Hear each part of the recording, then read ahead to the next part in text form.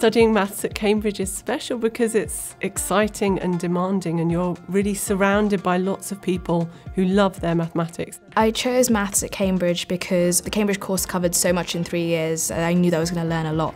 The students are pushed. They're pushed hard. I don't think it's easy, but everyone just loves their mathematics so much. In the first year of the course, all students take compulsory courses in a number of core subjects that anyone who wanted to call themselves a mathematician would expect to be competent in. And then in the third year, the options really explode from pure mathematics, so algebra, geometry, number theory, all the way over to statistics and theoretical physics, including general relativity and quantum theory. The most exciting facility for maths students at Cambridge is really the Centre for Mathematical Sciences. A real sort of mini mathematics city. It's absolutely gorgeous and it's a wonderful place to work and study. And also escape up to the grass roof and look around, look at the Newton Institute and be inspired. There's also a maths library on site where there are things like board games for students when they're not working, as well as blackboards to collaborate together when they are. My advice to students who are just starting the course would be to prioritise finding a group of friends that you can do maths with.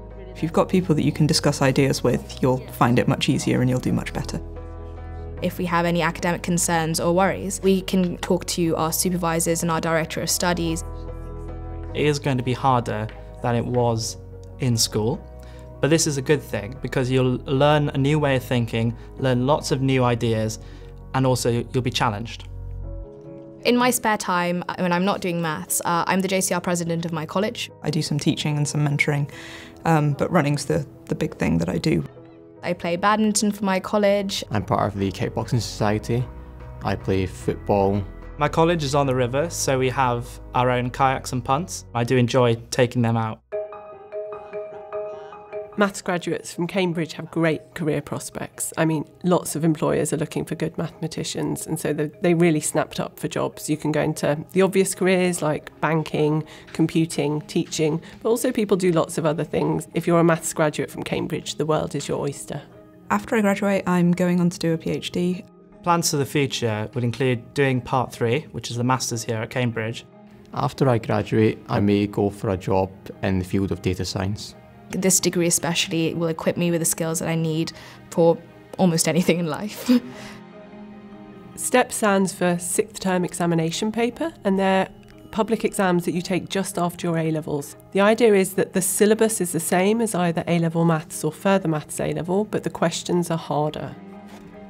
The way I prepared for STEP is by practicing all the past papers possible. So I went on the STEP support programme that's run by Cambridge. There's lots of past papers online with solutions. If you keep persevering, you'll be surprised at how much better you get with practice.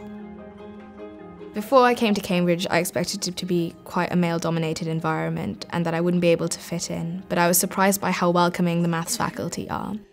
You should ask yourself, am I enthusiastic about mathematics? Am I willing to work hard? Do I also feel I've got the prerequisites in mathematics that will enable me to start an undergraduate degree? If you feel your answer is yes to all of those questions, then this is probably the place you belong. Please don't be put off by applying, because this place is full of people who are passionate about the subject. I didn't think I would get in, and I didn't want to apply at first, but I thought I'd just give it a shot, and here I am.